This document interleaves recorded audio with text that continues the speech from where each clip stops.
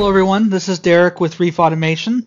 This is episode 8 of the GHL versus Apex series. In this episode we're going to go over some of the features that both the GHL and the Apex have.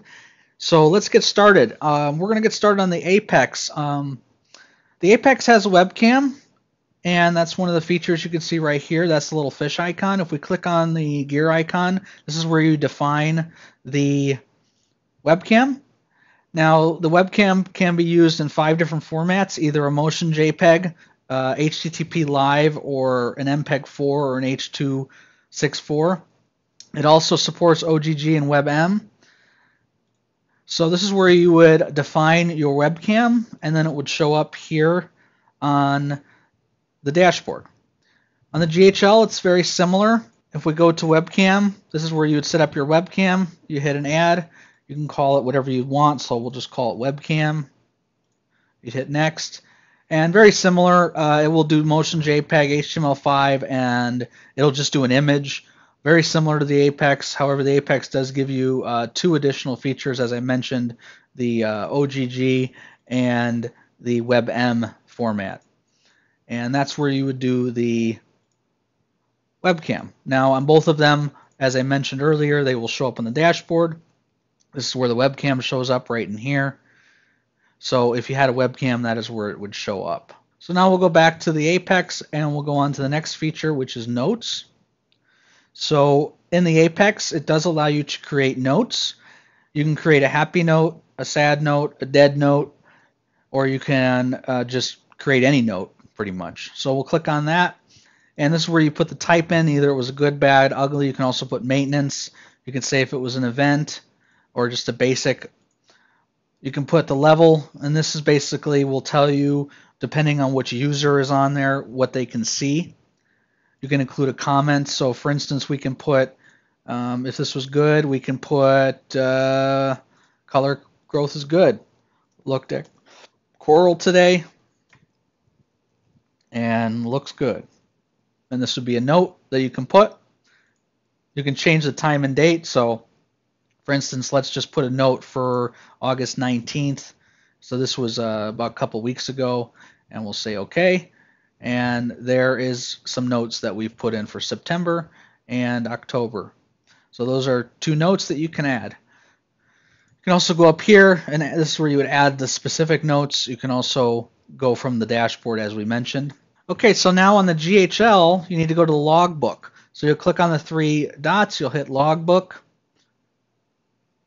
And you go to categories first. This is where you assign what the category is. Is it a measurement value? Is it a maintenance? Or is it a reminder? In this case, it's a note. And we're going to say good notes, for example. And good notes will have a color of, blue is fine. So we'll hit blue. And we'll say these are good notes, for example. We'll say add. Now you have a category of all your good notes. You go to events, and you can now add a note. So in good notes, we're going to say corals are good. We'll give it a good state, and we'll say, we can say something like corals looked good today.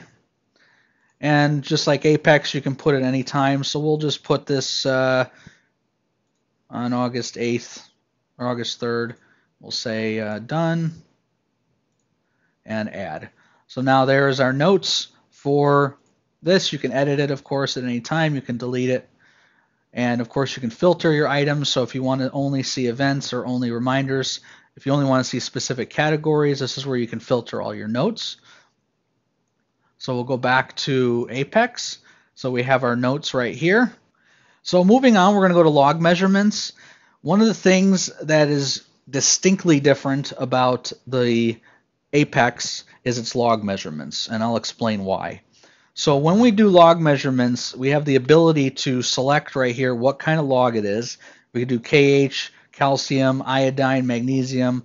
You can also just put any log measurement. So you could put in here other, and you could put, for instance, salinity, and you can put in your salinity that day. It was 35 ppt, for instance. And then you can go into the comments and say ppt value, just so you know it is a ppt value. So we'll say OK. And now we have our salinity right here. and it is green because it's other, and it's a PPT value. Now let's say we wanted to put in our alkalinity. We could go to here to KH. It's automatically going to pull up alkalinity, and here is the largest difference between the GHL and the Apex. It actually has test kits built in. So it has API, Aquaforest, HANA, Red Sea, and it will actually do the conversion for you. So for instance, if we did HANA, some of you out there might have the DKH meter, but some of you might have the ppm meter. And some of us know if they have a ppm meter that you have to do a conversion. So if I put in it was 250 parts per million, that would measure at 14 DKH. Now let's say I put in 168, it's going to measure it's 9.4. Now again, you can change the date, you can change the time, and you can also include a comment. So we'll pop in alkalinity here. So now we have alkalinity. Now another great feature is that if you were using any type of color-coded test such as nitrate, it actually has the color code color chart here. So for instance, if I go to API, it has it, Red Sea, and it shows low or high. So if you were to lose the color card, for instance, this will actually tell you what the color is automatically, which I think is really neat. So if I wanted to add nitrate and my Red Sea said it was this color, which is very close to the color, then I can say there's 8, and now I've added nitrate in there. And nitrate is right here. You can see I put in an 8 right there. Now let's go back to the GHL and show you how you do measurements here. So again, we're going to do categories. We're going to have an add, and we're going to call this measurement values. Okay, so this is where you can put the measurement values, but one of the biggest differences you'll notice is it doesn't have the ability to know which test kit it is, which I find to be really cool on the Apex side. You can change the range, and you can set what you want the ppm value to be, but that's about it. So this is going to be magnesium, and we're going to change the color to red just so it's easier for us to know that this is magnesium, and that's our measurement value. And then we'll come over here and we will add that event, which was magnesium, and we will put the value in. It's a little bit different. You got to have a category, and then you got to put the actual value in. So let's say we put 1450, and we hit add, and there's our magnesium value. And then we can of course go to the chart and see that we had something today, and there's a little red measurement value right there. So let's go back to the Apex and go on to the next thing.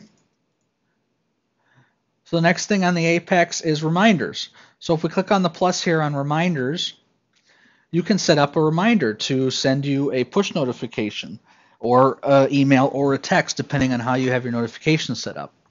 So if we go to title, we can set up the title, for instance, as anything we want. So let's call it, I don't know, we want to remind ourselves that we need a water change. So we'll do water change. Please do water change.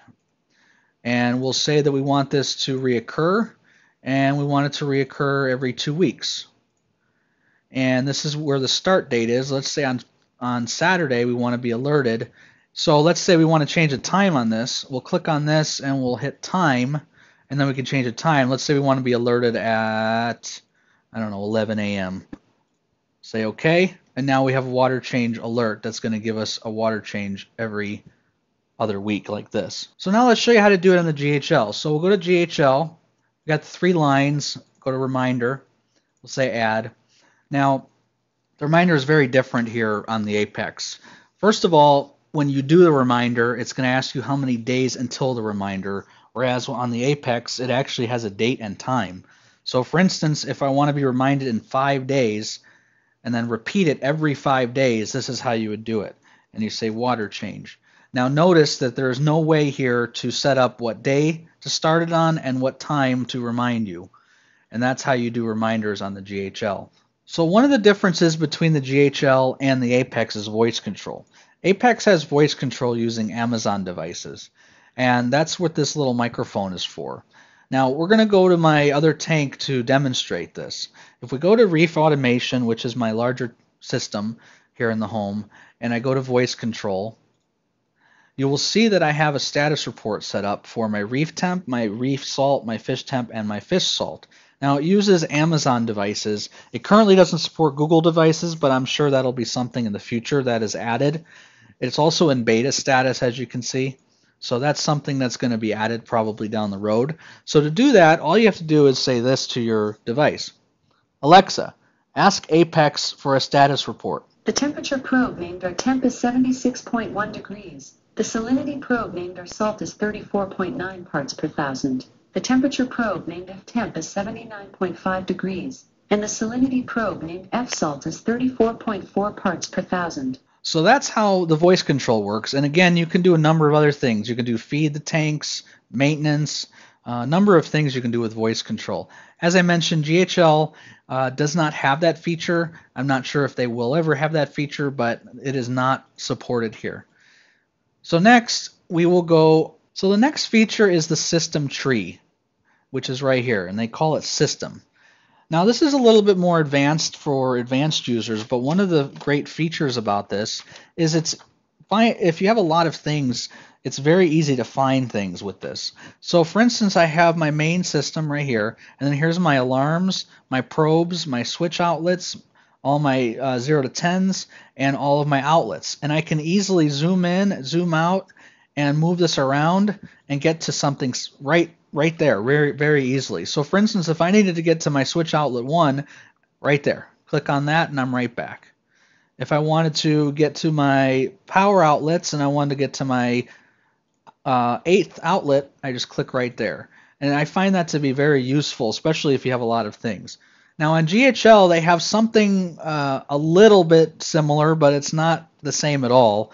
And that is on the dashboard, you can add and subtract things to the dashboard and then have quick selections for it. So for instance, if you wanted to get to a flow sensor, you would add it here and you can just click on it. So if I click on a switch channel, it goes right to it. One thing I don't like about switch channels is they don't really tell you which power bar they're hooked up to.